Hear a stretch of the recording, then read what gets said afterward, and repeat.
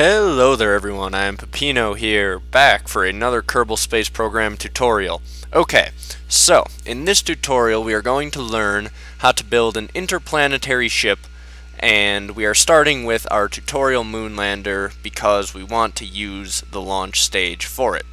So what we're going to do is we are just going to remove this launch stage, and then we're going to get rid of this, and then we're going to build our ship, and then we're going to reattach the launch stage. So what we want for our interplanetary ship is, let's start with this command pod, so we can get 3 Kerbals on our ship. That'll be good. And let's say you just want to build a basic interplanetary ship that will get these 3 Kerbals to their destination and back. Alright, so what we're going to do is then we are going to add, obviously, some SAS here. There we are. And we will add then some fuel.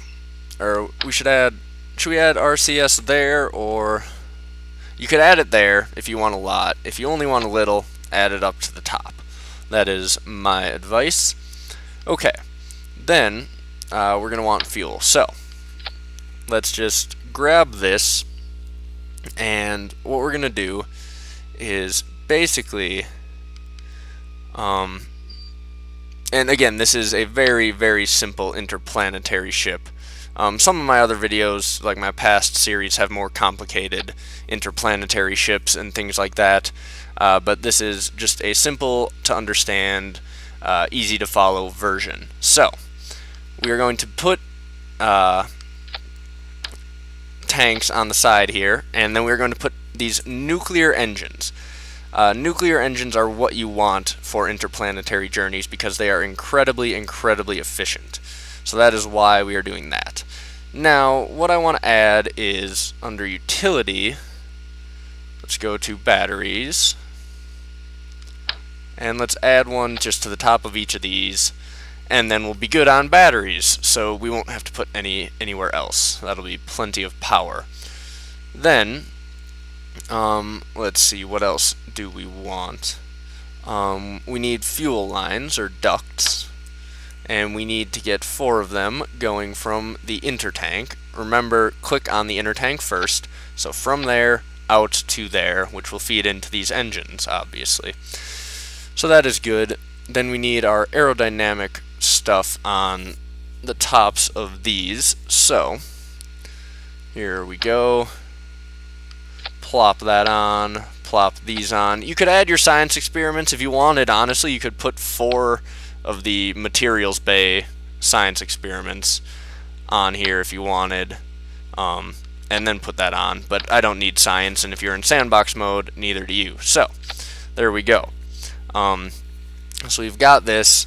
If you wanted, you can attach a docking port to the top. We might as well do that, actually. That's a good thing to have. If you have a docking port up here on top.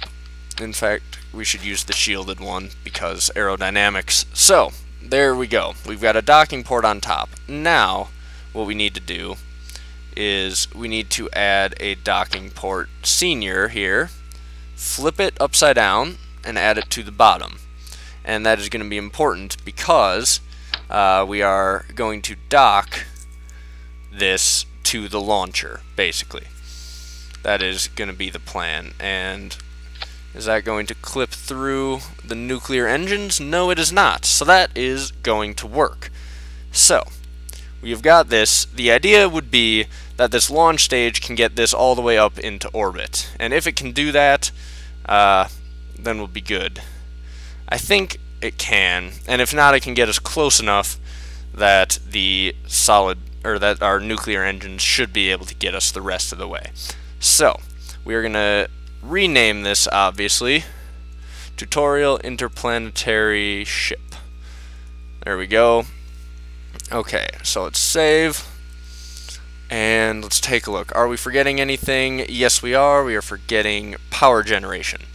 We need utility. We need generators, and let's put 4 of them just on there like that, and let's put some solar panels on the outer tanks here, and maybe right up here. Okay, so we have got all of that, and that should be everything that we need.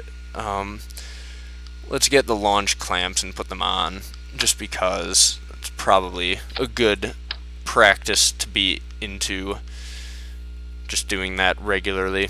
Okay, so that is going to be good. Let's save, let's launch, and test this thing out. Scratch that, we forgot something. I noticed it as soon as I clicked launch and this thing started wobbling. We do not have struts yet. So, we go under structural, and struts for any large craft, if you don't have struts anywhere, you're forgetting something. So, place all of these struts on just to connect up, and hopefully that will be good enough to keep this thing stable. So, let's place one more, goes down like that. Okay, there we go. Now let's save, and we can actually launch this time. Okay, here we are ready to go. So let's turn on our SAS, throttle all the way up, and launch. So this is going to be the same as our Moonlander tutorial launch. It's the same launch system and asparagus stage. So we just got to wait for the first liquid fuel tanks to run out, and then we can ditch them, and the whole basic same process over again. We just have to hope that it works well enough to get this heavier thing up into orbit, and it should. This heavy launcher, if you can build this and reuse this, it is very useful. It can get most ships up into orbit, unless you're going something ridiculously big, in which case maybe not. But at that point, if you're building something that big, hopefully you can handle building a launcher for it. So we are up to 5,000 meters now. We've ditched the first tank, and yeah, just screaming through the atmosphere. Hopefully we'll get up to the thinner part here pretty darn quick, and that'll help a lot. Then we'll be able to start doing our gravity turn and everything. Ideally we'd be turning a little bit right now, but practically I don't know if we want to try that. Oh, the other thing, I just realized something. I forgot to add Rcs Thrusters to this, so that RCS tank on top is useless. I'm not going to need it for this mission, I don't think, but if you want to use it, if you want to dock anything to this ship, you're going to want to add RCS Thrusters that can help you control it.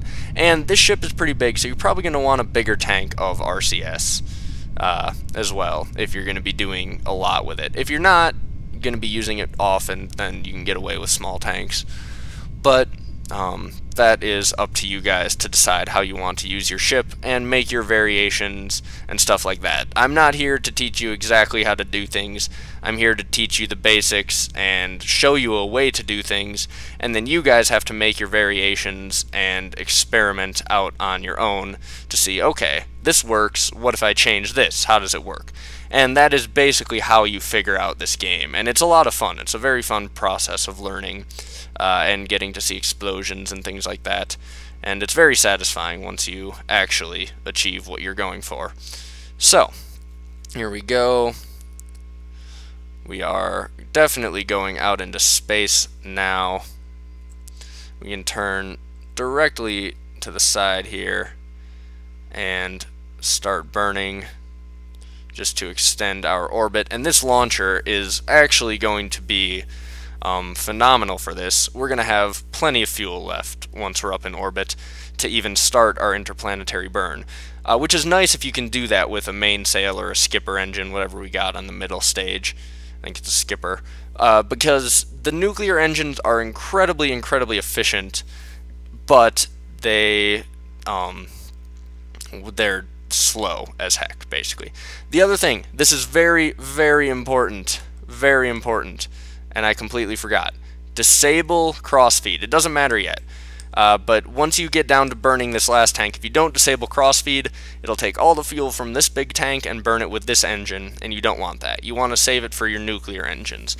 So make sure you right click on this docking port here and click disable crossfeed, or maybe it's this bottom docking port above the orange tank, that docking port. Click on it, disable your crossfeed, or you will be very, very unhappy when you try to burn your nuclear engines and realize you have hardly any fuel for them, and all of a sudden you're lugging around a big empty tank that you didn't even get to use with them. So yeah, it'd be just a bad day for you if you forget to do that. I've done it in the past. It's never fun. So there we go. We are going to just keep burning and extending our orbit here. And once we get up into orbit, what I'm going to do is basically take you guys through and teach you about each of the different launch windows for each of the different planets or places that you would want to go. And the reason I'm going to do that is because that's something you really need to know before you go anywhere. You can't just launch yourself into space and say, okay, I'm going to find a maneuver node that gets me to Joule now. The reason you need to do specific launch windows is because otherwise it's horribly inefficient fuel-wise, and sometimes you can't even get there. So you have to wait until your orbit and your target planet's orbit are aligned in a certain way.